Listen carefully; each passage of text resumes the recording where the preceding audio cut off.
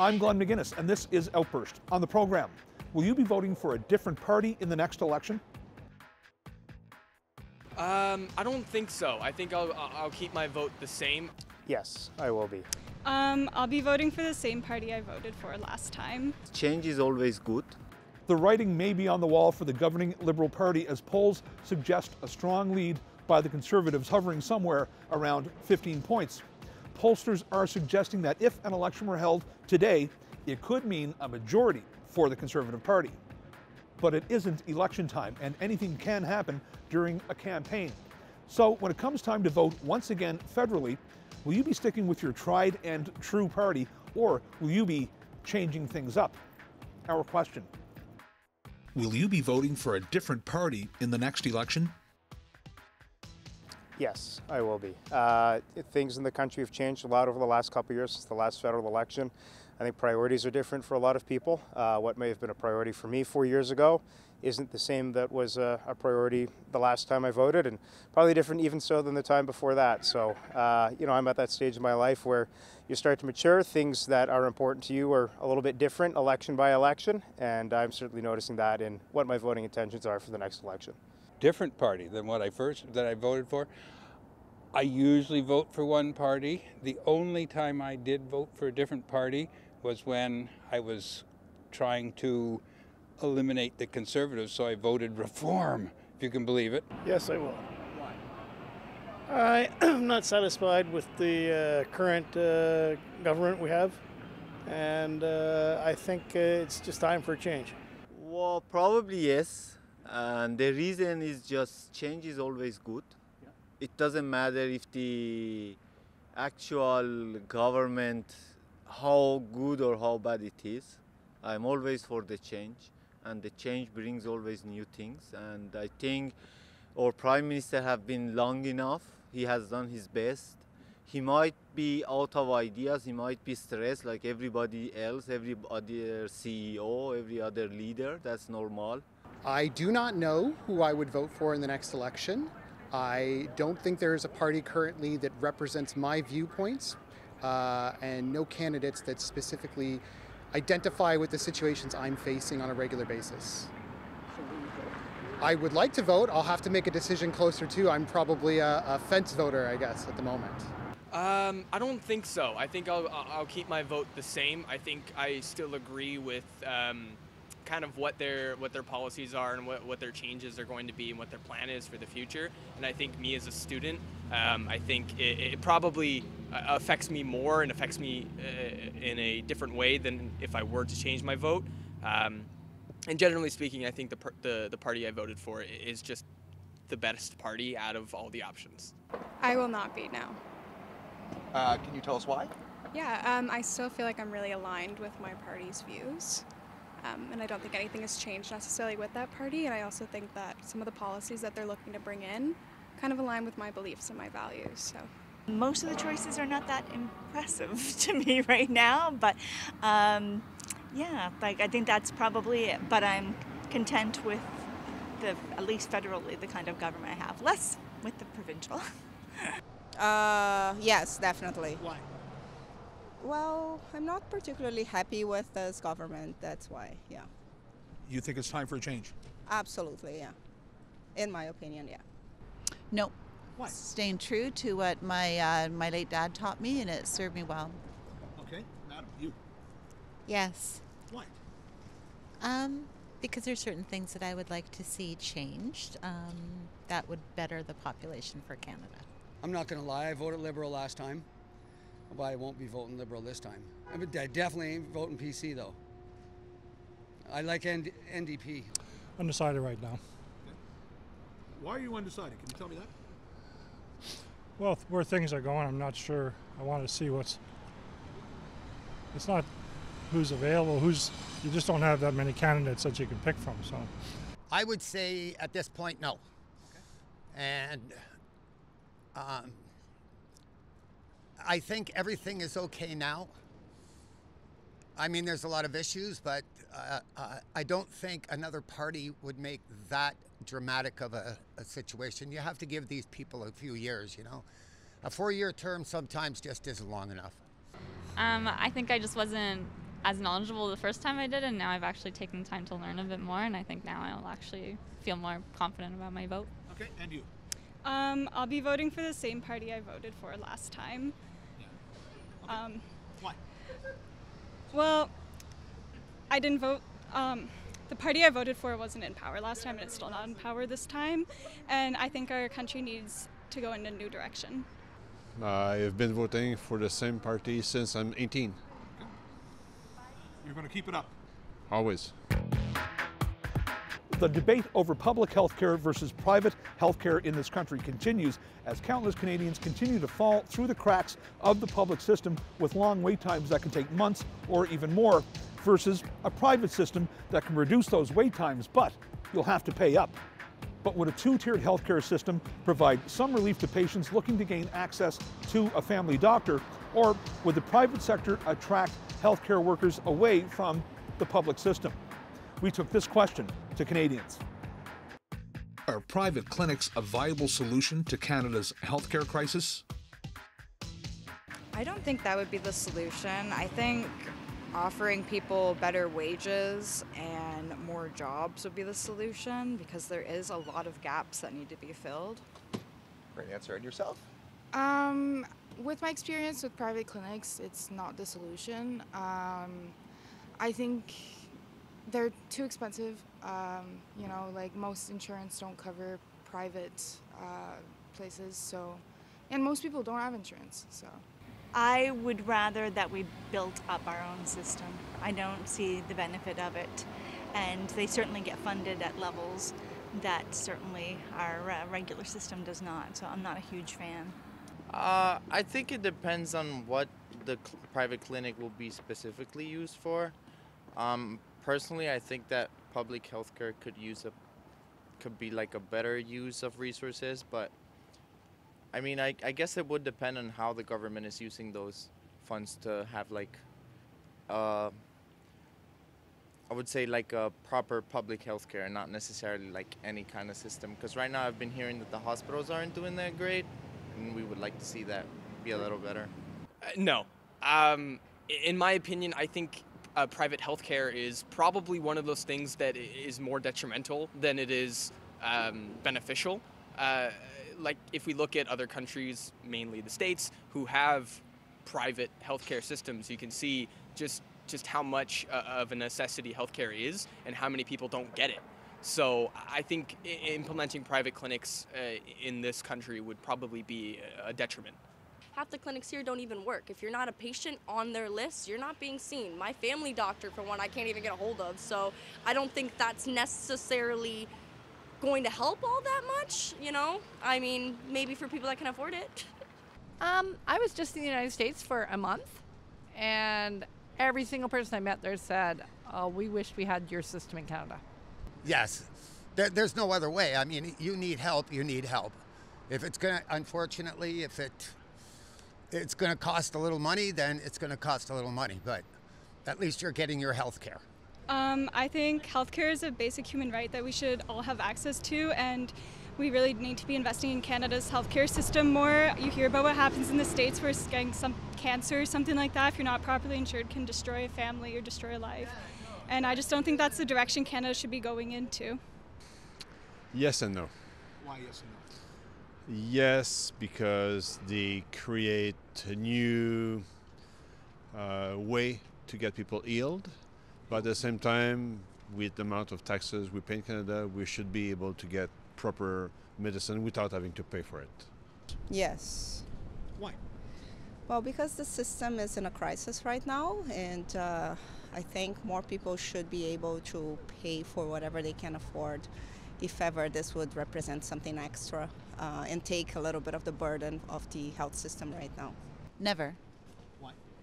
Because you shouldn't have to pay for your care, and there's so many people that are left out of the ability to afford any specialized care, and in BC, you know, I think that's really important. You know, we've relied on public services in the hospital and drop-in clinics, and they're doing good as far as having different, different, it's not just walk-in, but we're actually creating another level of care clinics, and it's working out really well. Okay, and what about you? What do you think?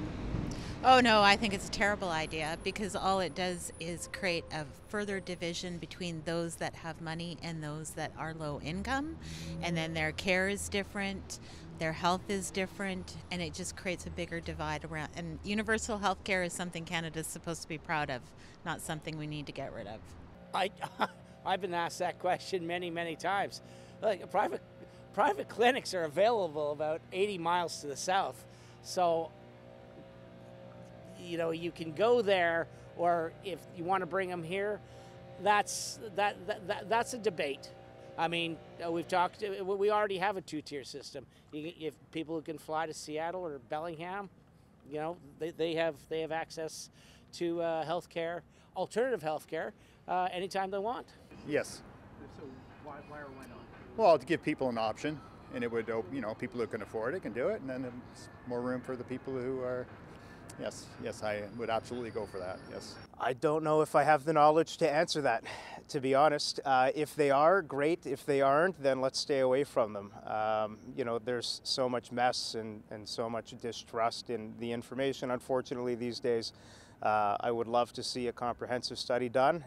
Logically, if you can open up more beds and it expedites the process, great. And obviously there's concerns about people who can't afford that being left behind, which I don't think is the Canadian healthcare system that most Canadians want. I know it's certainly not the one that I want, but anything we can do to alleviate the pressure at this point feels like is what needs to be done.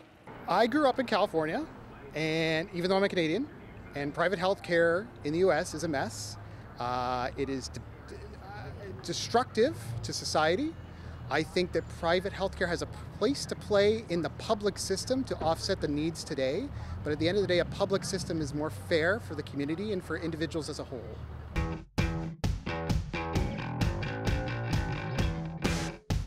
In 1965, which future Prime Minister, as a rookie MP, saved former Prime Minister John Diefenbaker from drowning?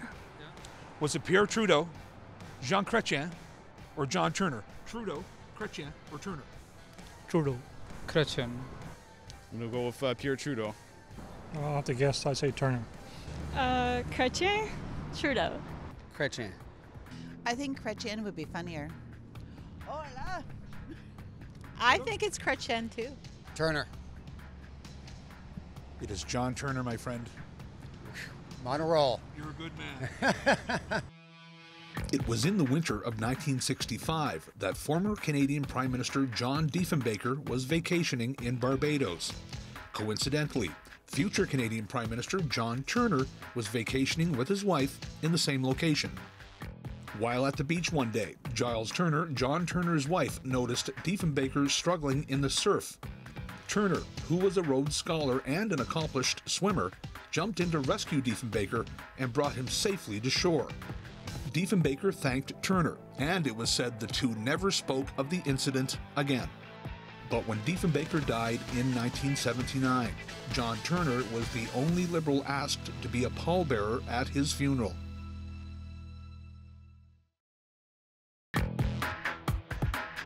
Beginning earlier this year and spanning into 2025, Canada plans to admit 1.5 million new permanent residents into this country.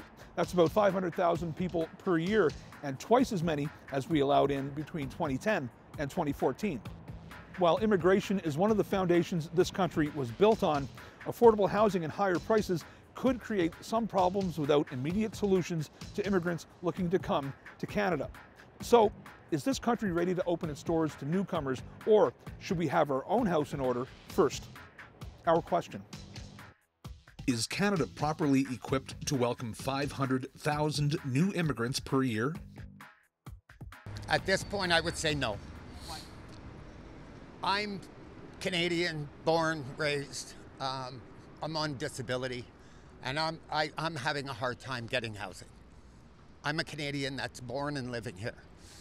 So to bring immigrants in and then start entering into our housing system, I think a born and raised Canadian should have first option.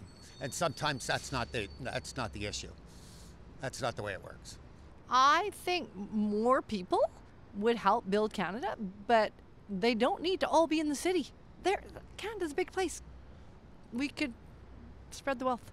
I say no. I think that we do need to have, we're having a big shortage in employment as well. We got to consider that, bringing over some skilled labor and offer some opportunities. And I think that's fair. I work with a lot of immigrant groups in the city that I live, but at a pace that's going to be, at a pace that's going to work for us, that we're not further dividing the people who are not receiving services, and we don't have housing. We don't have a solution for that yet.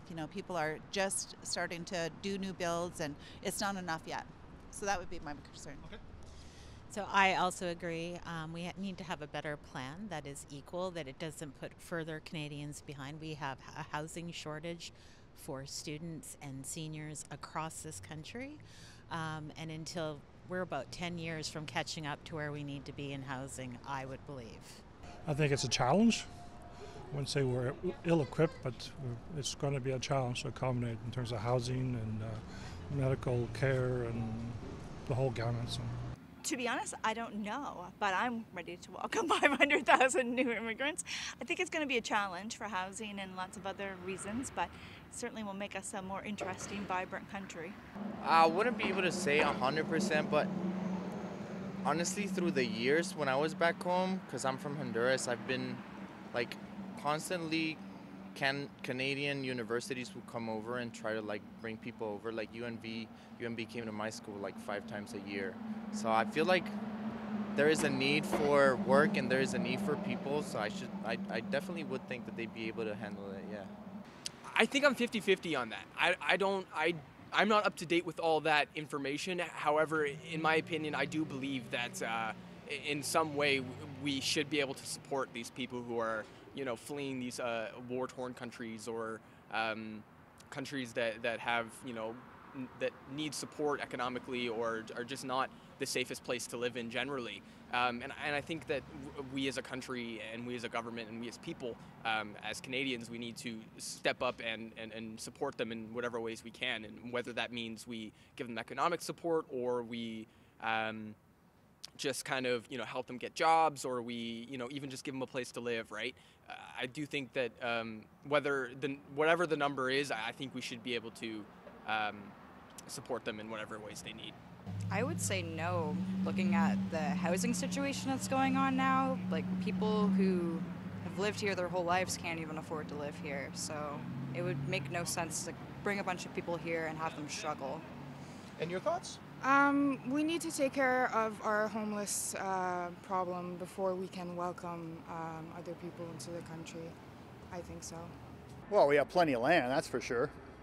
But infrastructure, obviously, we see all the people can't find a place to live, and it's super expensive, and health care, and so I would say no. No, we're not in our infrastructure.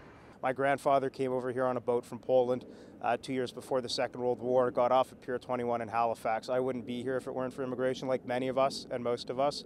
It's not a question of whether or not Canada is an immigration-friendly country. We are, obviously. Economically, we die without it. We all know that, but where do you put people when we have so many people who can't afford to live right now, who are spending hours waiting in hospitals, no room in schools? It's just not the right time to be pumping the numbers up to 500,000 a year and increasing them the way we have since COVID.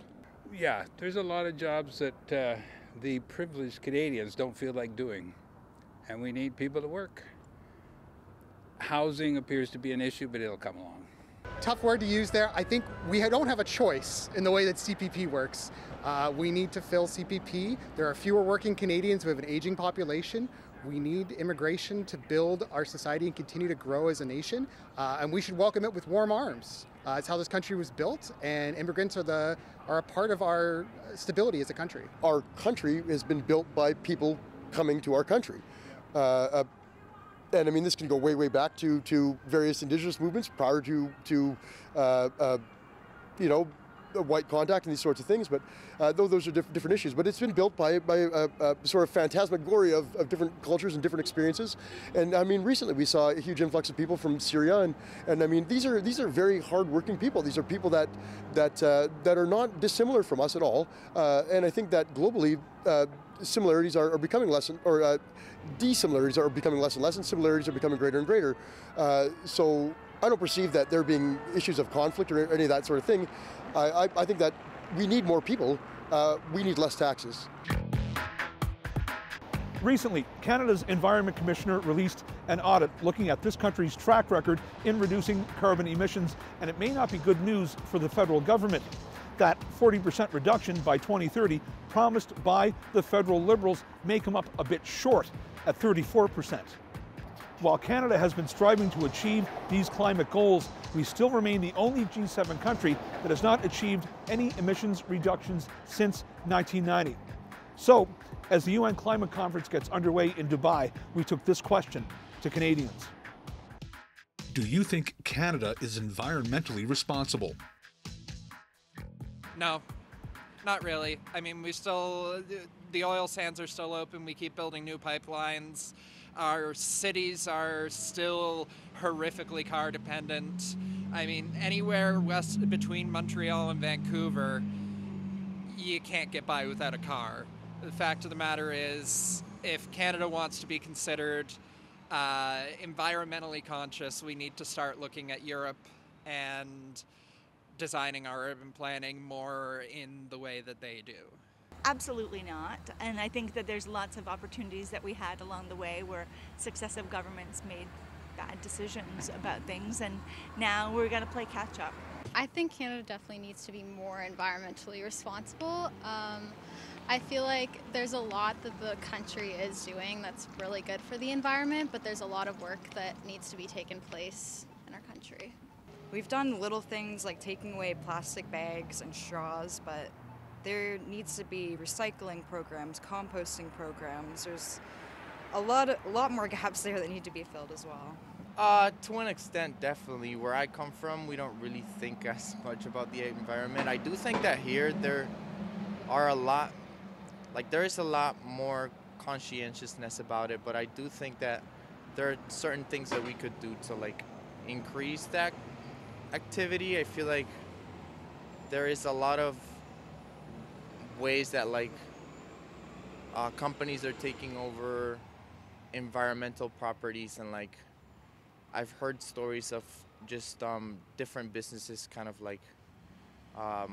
taking advantage of deforestation and stuff like that. So I do feel like there should be a better feel for what is actually going on with the more powerful individuals, but to an extent I do feel like Canada is conscientious about it, yeah. So out of how many countries in the world? 160 odd. So in the G7, okay, out of the top 7, maybe not. Are we where we want to be? Maybe not. Are we where we should be? Perhaps not. Are we heading that way? I'd like to think we are. I think most Canadians are environmentalists at the end of the day, and that doesn't mean that you believe in the carbon tax. And I think it just means about trying to be good stewards of the planet and good stewards of the land we live on, and understanding the downstream impacts of what we do here too, right? You look at things like natural gas, and what I hate to be the guy who talks about electric vehicles. They're great, they're awesome, and all that, but you have countries like China and India who are burning massive amounts of coal to power up the plants to make the batteries for electric vehicles.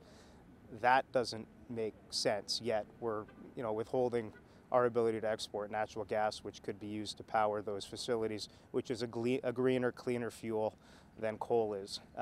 We do a lot of things. I think we try to do the right thing a lot. I don't know if we always do what is actually the right thing. I think that we are told we're far more environmentally responsible than we actually are. And I mean, that's like any other country. If I talk to somebody from the States, which I do, they think that they are totally environmentally responsible and that we are, this carbon giant, because they see pictures of Fort McMurray in the 80s, and sure, but then we see the same thing from them, and then you've got Germany over there being like, hello, we're going to be carbon free in a couple of years, right? So I think we can learn a lot from Europe. I think they're trying. They're trying to move in that direction, but right at the moment, I don't believe we are. No, I think we could be setting a better example for other countries. Well, I would think we're environmentally responsible as compared to what, yeah, I believe we are. I believe we are, yes. Well, because we're a first world nation and we have certain, regulations and laws in place as they are right now, So yes, I think we're responsible. Can we always be better? Sure. Like I said, I think pollution, definitely. Pollution is a problem. I would have to say no. I mean, at the end of the day, our country is focused on profits over sustainability. We can have systems in place, for example, the wind farm projects that are going up in Nova Scotia that will be environmentally sustainable, but there's a lot of hurdles to get through to get there. And I just don't think today government is equipped with the tools necessary to move forward with those projects at all levels, municipal, provincial, and federal. We try to. If it's enough, then I don't know. Maybe it depends on what's the baseline compared to what. Compared to Europe, no. Compared to some other countries, probably, but probably not enough, no. I think we could do better. What? How? Like we could invest more in green energy. Yeah. You don't think we do enough of that? Nope. I think there's so much more we could do. We were just in the States for a month, and the amount of wind farms, Wisconsin, everywhere, like crazy. Canada's got a lot of area. And a lot of wind. Not enough. Not even close enough. Why? We're just too far behind other countries when we should be leading. For example, as far as I'm concerned, capital of Canada, right? Canada, period, should be leading. Yeah, I think so. Why would you say? Well, in terms of what they're capable of doing and how they're enforcing things like, Environment Canada, how they operate, the Ministry of the Environment and climate change, and I mean, again, they have their challenges, but it's in the right direction. I think they're doing a good job, and I think they're really trying. Every province is different, I feel. So, as a country in whole, I would say yes. I would say yes. Thanks for watching this episode of Outburst on CPAC. If you have any comments about this show or any other show, you can find us on social media. You can also find us on our website at www.cpac.ca. I'm Glenn McGuinness, and on behalf of my colleagues at the Cable Public Affairs Channel, thanks for watching. We'll see you next time.